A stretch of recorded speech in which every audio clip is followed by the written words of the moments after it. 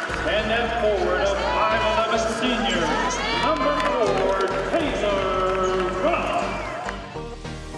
It's the corner 4 area. That's back to Rusk. Her three-point shot is good, and she has now eclipsed 1,000 points in her career. The senior from Colorado has 1,000 career points. Yeah, those milestones mean a lot. I think it just shows how hard I've worked, but it also shows the great teams that I've been on and the great coaching staff, and just such a great experience here at Wyoming. I came here because I knew I would get the chance to play right away, and just seeing over the years how I've improved and how our teams have been improved, it just means a lot, and I'm just so grateful for this school and this experience.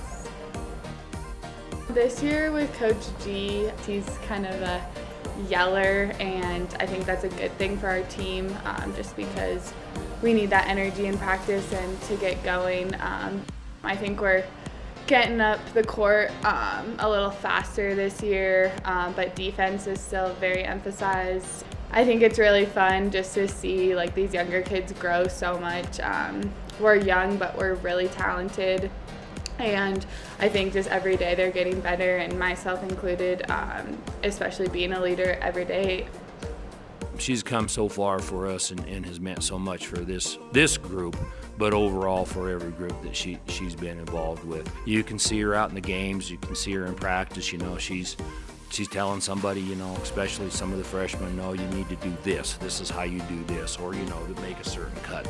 And what's amazing, and not just her, for a lot of our kids, she's going to have a nursing degree, and to me, thinking back to my day, I can't imagine how much pressure some of our young women, including her, have to study the way they do, perform the way they do in the classroom, and then go, okay, let's also get this done on the court. And that's something I'm so proud of each one of them that they do. Majoring in nursing, senior forward Taser Rusk.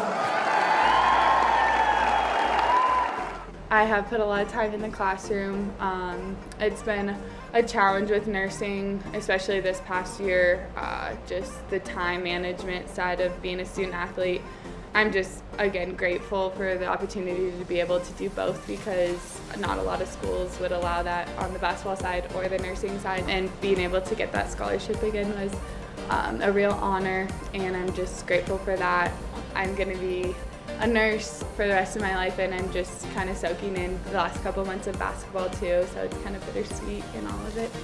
Rusk inside the paint, turns around, gets it up and in over Hernandez. Final month of playing, I think we're playing really well right now, and just together, team ball, and it's finally starting to click for us, which is good. I think it took a little bit more time just because we were so young, but just continuing to execute and play our game the last 10 games of the season.